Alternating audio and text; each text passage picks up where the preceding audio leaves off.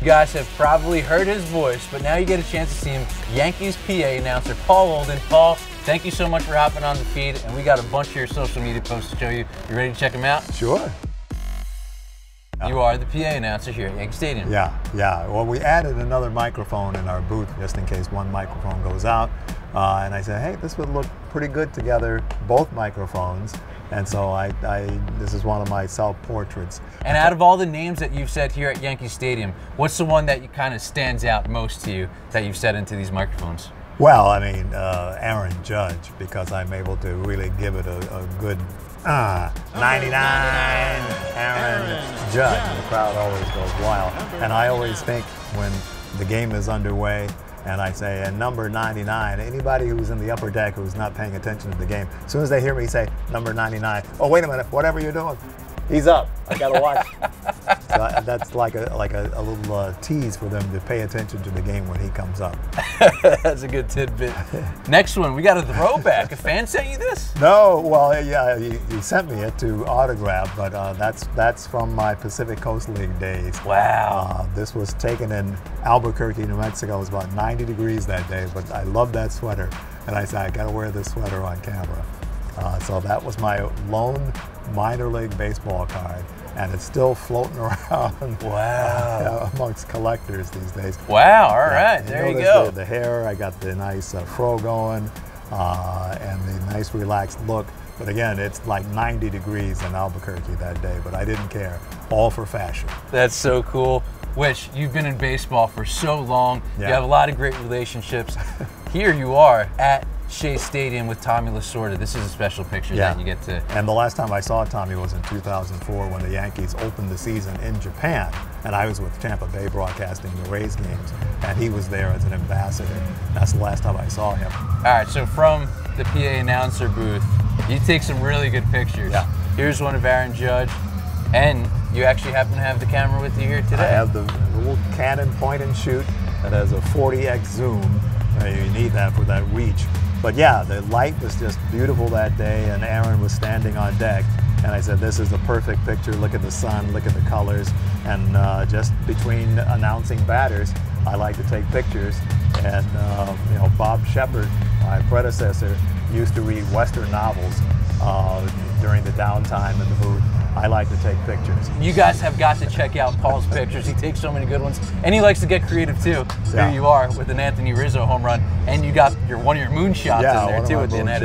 I was just fooling around with doing composites, which is very, you take one picture and you marry it with a different picture. And I thought, hey, that would look funny doing that. And it was a perfect full moon that night. And so I just matched him up, and he was rounding the bases after, that's probably a game-winning home run.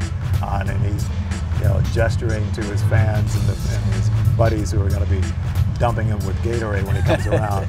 But I said, you know, that would look funny if I just matched up the ball to make it look like he's carrying a big balloon moon. You didn't take this one from the moon that we just saw, No. but this one you took from, I'd imagine, a plane or a helicopter? Yeah, no, I think I was flying to the West Coast, or maybe flying to Atlanta or something like that, and we just happened to fly over Yankee Stadium, and I said, wow. And I had a window seat of that particular trip, because you can see that it looks like it's either getting ready for a soccer configuration or football. It was during the off season, so I said, I gotta get that shot, and it turned out beautifully.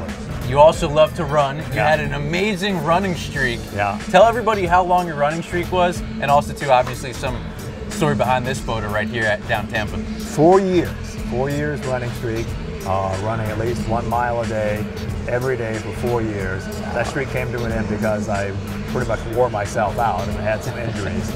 But I've started a new streak, and I'm approaching, as we record this, day number 100 in a row, running at least a mile. And the legs feel good, so I don't know if I'm going to do another 4 years, but at least I'm running again, which I'm very happy about. So this was after one of the Sprint to Spring 5Ks at Steinbrenner Field. They hold each spring now to kind of get everybody into the mood for baseball. Let's have a 5K at Steinbrenner Field. So that's a lot of fun. And this picture it's just so relaxing. You got the fire going, you got the tree behind you. I love this picture. Yeah, this is at Lucy and Bill's house in North Carolina. Okay. Friends of mine from Florida, and so they moved to North Carolina, and I said, this is the great relaxed shot, Christmas time around the tree. I couldn't pass that up. And here you go. There we go. The final photo is something that you love to do. Yeah. Take photos of dogs, and you got a lot of great, beautiful dog photos. Yeah, I started getting into dog and pet photography in January. Okay. And it's something that I think I'm going to try to develop into a little side business down the line.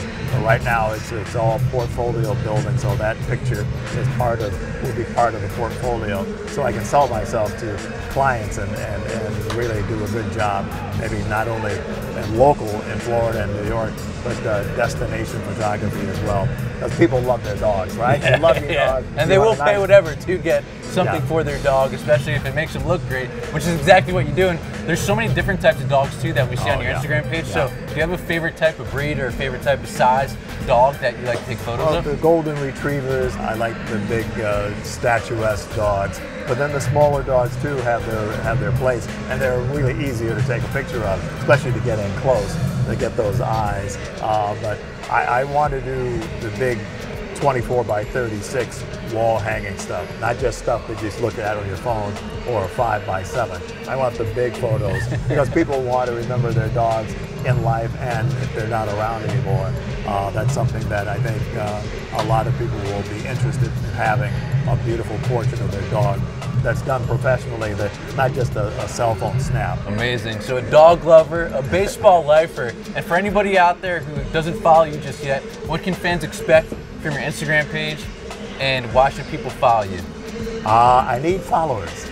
I always need followers. So PSO pics on Instagram, and NYYPA guy on Instagram as well. I have 2 separate ones now. One strictly for the dogs, and then one for all the other types of photos I like to take. But I think if you like animals, then you'll love my Instagram page. What else can I say? Paul, thank you so much for hopping on the feed. Appreciate it. My pleasure.